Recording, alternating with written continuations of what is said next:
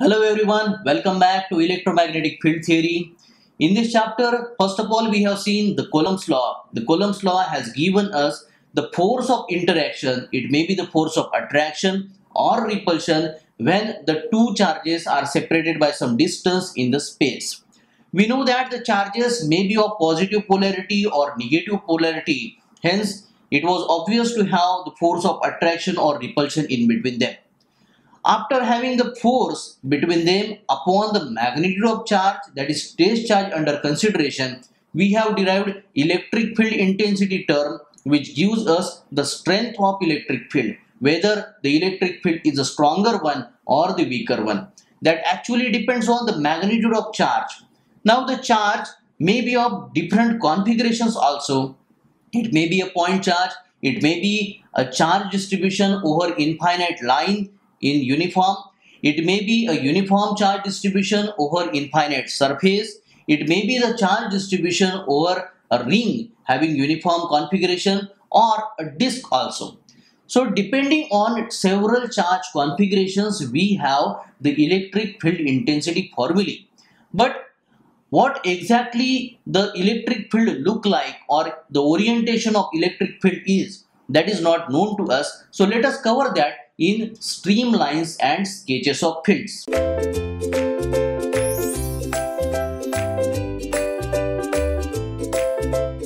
Now we know that the electric field intensity because of a point charge is given by Q upon 4 pi epsilon 0 r square AR cap. The unit of measurement is volts per meter.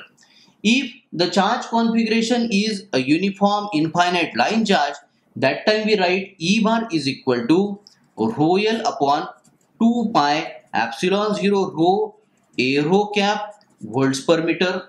And if the electric field intensity is because of uniform infinite sheet of charge, that time we write E bar is equal to rho S upon twice epsilon 0 an cap volts per meter.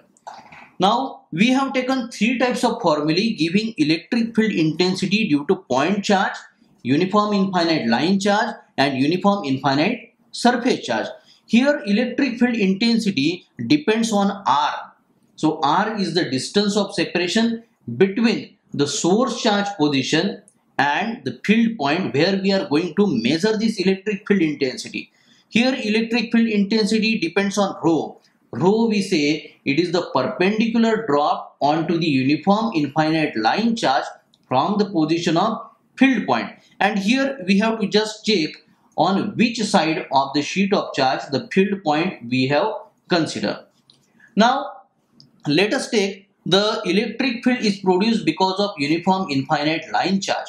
So if we try to sketch that particular electric field, we first of all take the cross section of the line. So cross section of the line will be a point. So we can draw this kind of diagram.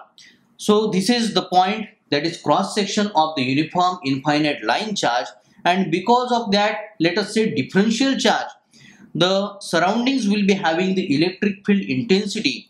So these lines, some small lines, some long lines shall be representing the electric field intensity. The lines may be in upward direction, downward direction, away from the uniform infinite line charge. The net effect is away from that particular line in all possible directions. Now, for getting the electric field intensity because of the line charge, we have the convenience of using cylindrical coordinates. In cylindrical coordinates, we have rho, phi and z. So as we have taken the cross section, so z would not be affecting here. Now rho is the perpendicular distance of field point from the line charge. Now rho, phi here, we don't find any symmetry of phi in this particular diagram. That is why how exactly the electric field because of the line charge is there, that is not clear from this diagram. Hence the next attempt is to have such type of diagram. There are certain suggestions to have sketches of electric field also.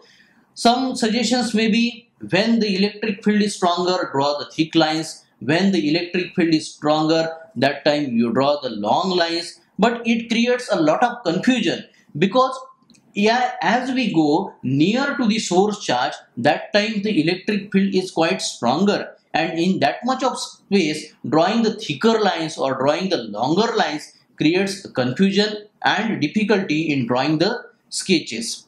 Hence, the next attempt is this one.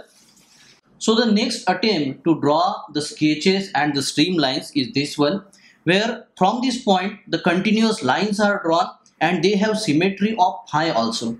In this diagram we have the separation of 45 degrees for the adjacent streamlines. If the field represents velocity of any gas or velocity of any liquid, so that time the positive test charge placed at that point will be accelerating in the direction of the streamlines. The streamlines earlier may have been termed as the flux lines or the direction lines are supposed to be the continuous lines representing the electric field. Now, the streamlines are representing this electric field and the relation of magnitude of that electric field is inversely proportional to the spacing between the two. If the electric field is stronger, that time the spacing between the electric streamlines is very small. The lines are closer to each other. If the lines are not much closer to each other, they have a long spacing or separation between them, then we can judge that the electric field is a weaker field. Now, the limitation to draw the sketches is that we can have the sketches in 2 dimensions mostly. So this was the case. We have taken the cross section of the uniform infinite line charge. Now the 2-dimension case of drawing sketches, here we can say this is any arbitrary electric field represented by these lines. We can draw several number of lines. So we have to take the tangent at any point of this electric field. So now this tangent will represent us this kind of, let us say E bar is this one. So we can have X and Y component, for example. So this will be EX, this will be EY. So just representing the lines, we can have the representation in terms of equations. So simply we can have Y is equal to CX. So at any point, if we put the coordinates into this equation, we shall be obtaining the constant C value. So this was the equation having representation in Cartesian coordinate system. This we have obtained by just taking the ratio EY upon EX, okay, and differentiating it in further. We can have the equations of streamlines in cylindrical coordinate system and spherical coordinate system also. This was the last topic from the chapter Coulomb's law and electric field intensity. I hope you have understood the electric field in much more details. For watching the next videos, please subscribe to Ekeeda channel. In the subsequent lecture, we are solving 2 miscellaneous problems based on to the concept and will start the next chapter. Thank you.